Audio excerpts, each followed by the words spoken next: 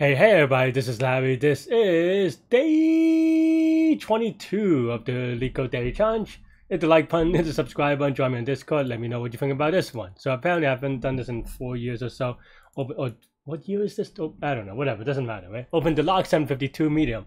Let's say, I don't know, if you are not live on the chess update, skip the next 10 seconds or maybe 20 seconds because it's a little bit spoilery. But if you've been watching my stream, you know that I've been way or my YouTubes, you know that I've been way much on top of watching the candidates. It's just fun drama. I don't even play chess, to be honest. I'm not even lying.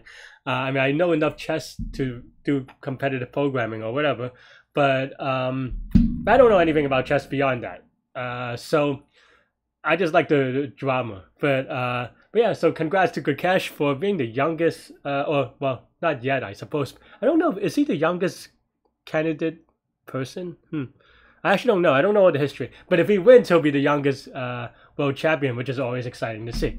I was not gonna lie. I mentioned this in the beginning of the candidates. I'm rooting for the Americans just because I'm American. You know, there's not much complicated to it, but it's still very fun to see. Very fun and very nice to see Gukesh. You know, just all the credit to him, just like keeping it under nerves, keeping it control and calm and just kind of pull it through. Because some people, I'll just use myself as an example, because like, even for me, when I do a contest and I do very well, like I do, the 4 problems on Leetcode contest, the, Q1, 2, 3, 4, if I do Q1, 2, and 3 very, very quickly, I get a little bit like adrenaline, a little bit nervous, and I have to like just go and try to do Q4, and sometimes it's trickier that way. But yeah, so it's kind of like that, except for it's just 2 weeks of pressure of, man, that is tough, and especially for young men. So,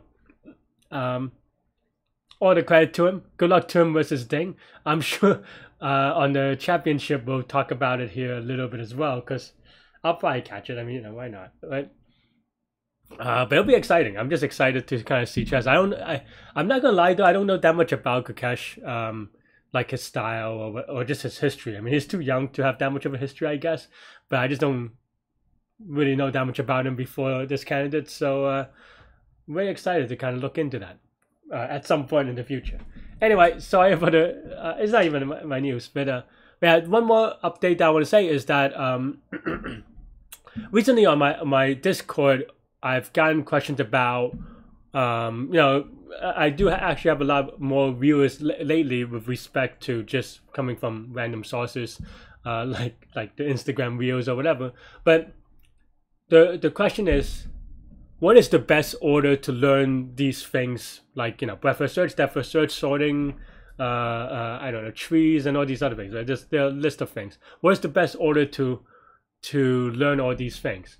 Well, I'm going to answer that in my video tomorrow. I believe it's tomorrow. On my other channel, it's full of just, I want to say it is just like all these tips on how to kind of attack learning all these things. So tomorrow on that channel, I'm going to talk about what's the best ordering, or how do you, set the ordering in how to just get good at all these algorithms and stuff like this. But you could also probably maybe use it for non-algorithms as well. But it's just like because it's usually I try to keep it, just like a philosophy type thing. It doesn't have to be, and some of them it does, But yeah. All right. Anyway, so the channel is, of course, is actually called Looking Up with Larry. I'll have a link somewhere in case you're wondering. All right, let's actually get started. Today's problem is 752. Open the lock. You have a lock in front of you with 4 circular wheels. Each wheel has 10 slots. Okay. F000, and then now you have. Okay, so you have places that you cannot reach, but otherwise you have a target, right? I mean, I think the easy thing to do. Oh wait, am I misreading? No. Oh, this is the length of the deadlocks, of the forbidden stuff. Okay, I mean, given that the length of it only has 4 digits, that means there are only 10,000 possibilities. So that means that a breadth first search or something like this will be good enough. So that's what we should do. Of course, this is a breadth first search with some forbidden states. That's fine, not that tricky, right? So yeah, so let's do that, and we'll just get started, right? So so the first thing I want to do is convert this into a set, right? Yeah. I'm just looking. I'm just thinking a little bit right now.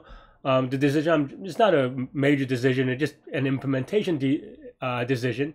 It's just deciding whether I want the dead ends to be in strings or in int. This doesn't really matter.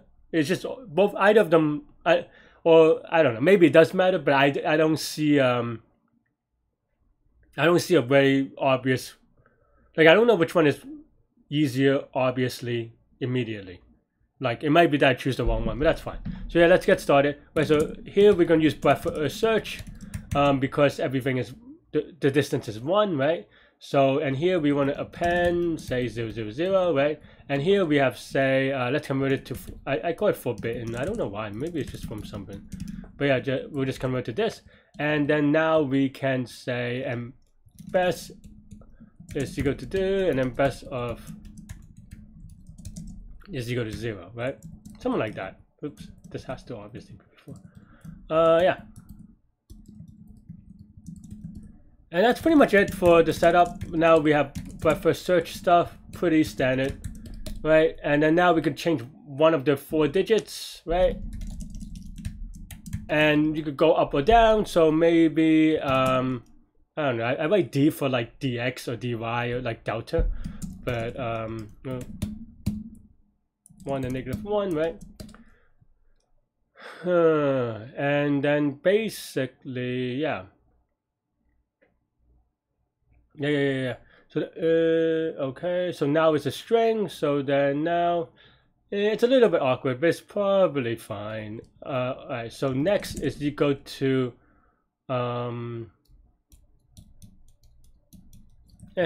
we'll just write it out, right? So then now current digit is going to be current digit is going to be now sub I, right? Int of that, and then current digit we add it to D. We'll add D to it, and we want to mod it by 10 so that it rolls over if we or if you subtract 1, it also rolls over.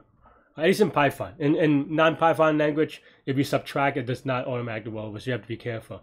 But I mean, you know, it's not that hard to be careful, but you just have to do it, right? Okay, and then now, yeah, and then the next thing is going to be now to the I plus current digit plus let's make sure that we convert to a string plus now I plus 1I, something like this, right? And yeah, and that's it. If next is in forbidden, then we continue because we can't go here. Otherwise, we also just check that if next is in best, that means we already done it, so we also continue. Okay, we can make. Otherwise, yeah, then next, oh sorry, best of next is equal to best of now plus 1, and that's it, I think. Oh, well, we have to append it. Oops. Yeah, and then now here we return -1, and of course here if next is equal to target, then we can return best of now plus 1. Do I always mess that up? Because I think there are 2 things that I'm still struggling sometimes, which is returning it here and also maybe like here, right? The reason why is that if you return it here, it's a little bit slower because you have to go through another iteration of stuff, like before this gets popped, and in BFS, this gets popped very quickly. But here you get to, it's basically like an early termination. But as a result, if target is 0000, it gets missed as part of this. And it's a little bit awkward in both cases, maybe. I don't know. Yeah, let's give it a quick submit. Hopefully I didn't make a silly mistake. Oh no! Oh, wait, what? Wait, what? Did I miss? Well, I probably just, I don't know what's going on. 8 seems right? 2, 2, 2, 2. Oh, did I misread the problem? 9 to be 0, 0 to 9, yeah, right? Why is expected -1? Oh, am I misreading this? This is the dead end? That's such a crappy dead end. How did I handle it last time? I mean, we can just add an if statement, but it's just very silly. Okay, well, wow. Last time I was just careful. For some reason, I didn't think that the initial state could be a dead end, but I guess it can be. I don't know. I mean, it's just... I don't know. It is a very silly case, I guess. I don't know. I just... I'm also like... what I'm trying to think right now is like, should I have known or should I be careful? And it's not clear. Oh, well, I mean, this is definitely true, but... yeah.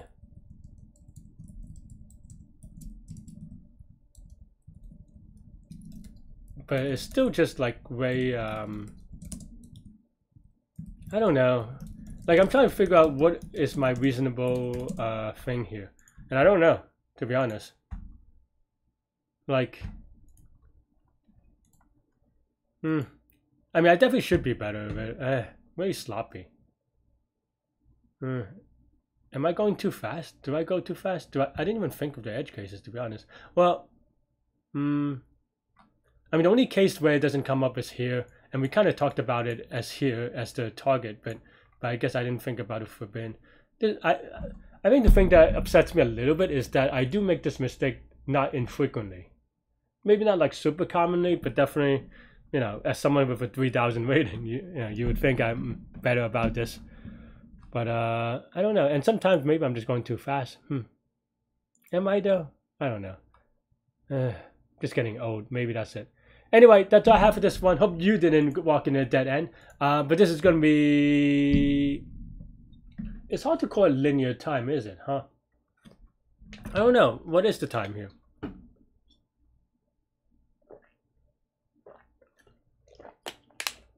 I mean, I think this is technically exponential because the number of states, the number of possible states is just going to be exponential in the size of the input, which is target, right? Because for example, if target has like 20 digits, then there are just literally 10 to the 20 number of states, right? Exponential. So technically, this is going to be exponential, but I don't know. Can you do a little bit smaller? I don't know. To be honest. Maybe you could speed up the simulation and then do it that way. Basically convert it to from a BFS graph to like a dice tree algorithm, but that's really annoying. That's really tricky. I don't know. I mean, it's doable. It's just there's a lot of ways to get it wrong. Anyway, that's all I have for this one. Let me know what you think. Thanks for watching. I'm going to do the premium problem afterwards, so definitely check out that video. Stay good, stay healthy, to good mental health. I'll see y'all later. Take care. Bye bye.